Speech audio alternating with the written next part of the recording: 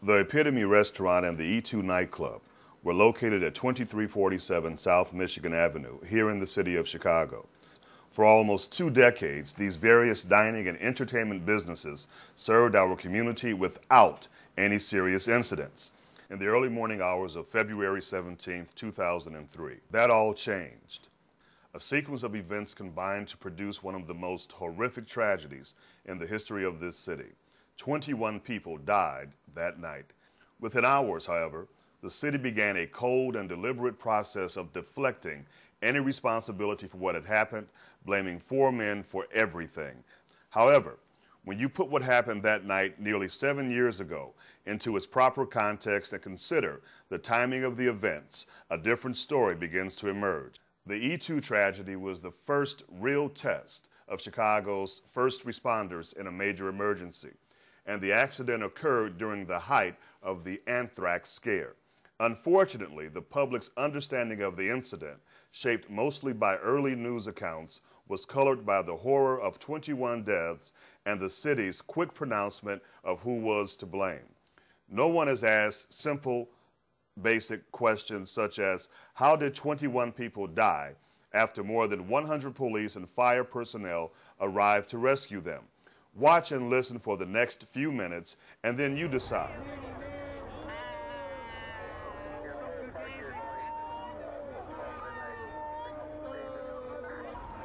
Pay close attention to the actions of the Chicago police and firefighters and see for yourself how much of their actions were aimed at controlling the patrons on the outside of the building rather than trying to rescue the desperate people trapped in that stairwell.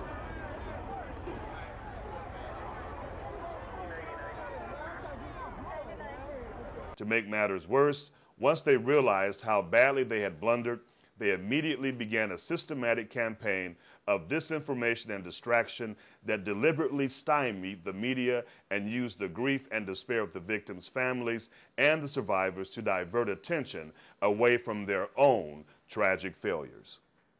All along, the city has claimed that the club was open in direct violation of a clear court order to be closed. The logical argument then is that if the club had been closed, then this horrific tragedy could never have happened. The fact is that is simply not true. The court never intended to close the club, and the city of Chicago knew it from the very beginning. The judge's own half sheet, those are the handwritten notes that the judge uses personally to keep track of the court proceedings, verified this. He wrote, by agreement, Le Mirage will not use second-floor VIP rooms. That was it. That is all he wrote about the court proceedings on July 19, 2002. Despite all the hype and all the explanations, that is what he wrote. And for 7 months, everyone, including the judge, the Corporation Counsel, the building department and its inspectors, the Mayor's Liquor License Commission, the Chicago Police Department, the Chicago Fire Department, the building owner, and the club owner acted accordingly. The club advertised openly on radio stations and newspapers, hardly the behavior of people who are trying to keep quiet that they are operating illegally.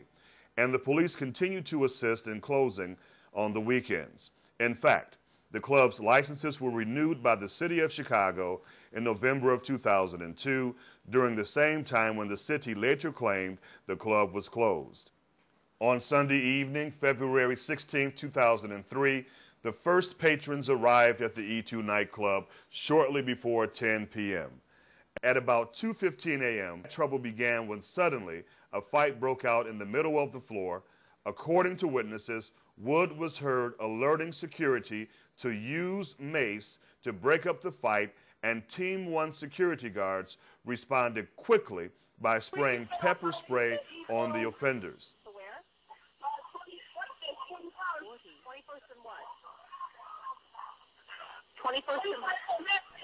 More than 30 calls were made to 911 in the minutes that followed.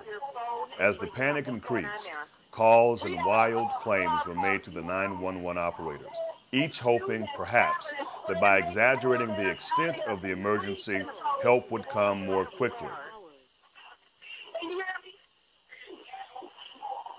can't understand you. They won't let you out of where?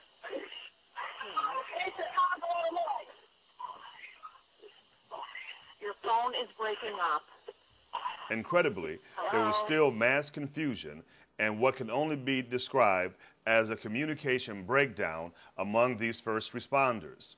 This fact is clearly evidenced by the fact that it took some 30 to 40 minutes for an effective rescue operation by the police or fire department personnel.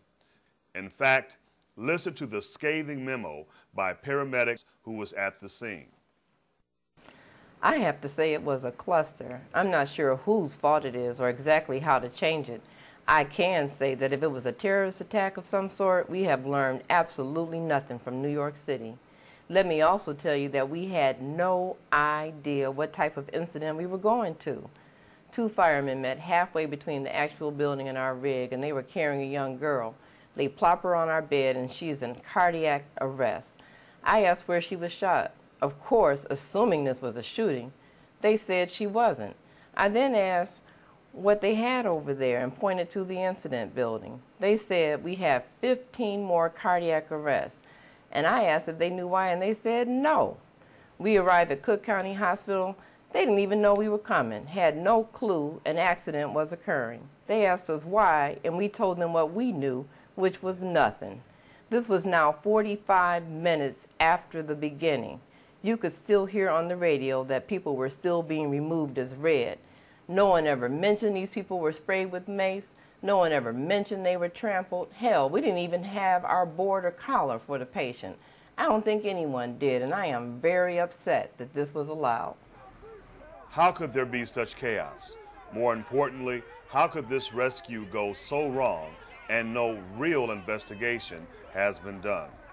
Several news outlets would later report that firefighters downstairs on the first floor of the club who responded to the initial call were out of radio contact with fire dispatchers who tried several times to draw their attention to the stairway where people were trapped. Out of radio contact with dispatchers. The city's own records show that its first responders fell victim to faulty radio communications.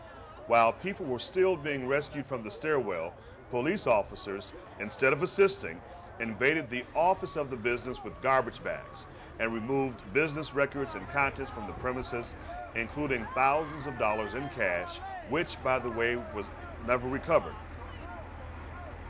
They also removed the computer hard drive containing the security system video images of everything going on that night.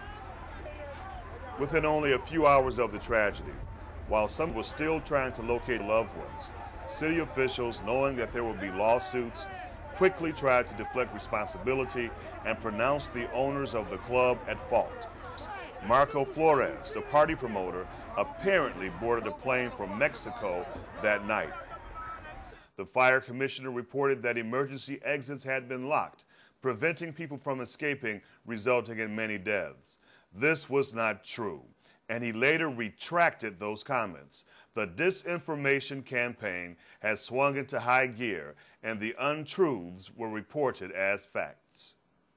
Time after time, city officials contradicted themselves. Mara Georges, the corporation counsel, repeatedly referred to the need to punish the building owners before they learned that the building was actually owned by Leslie Benedon, who by some mysterious means was never criminally charged by the city.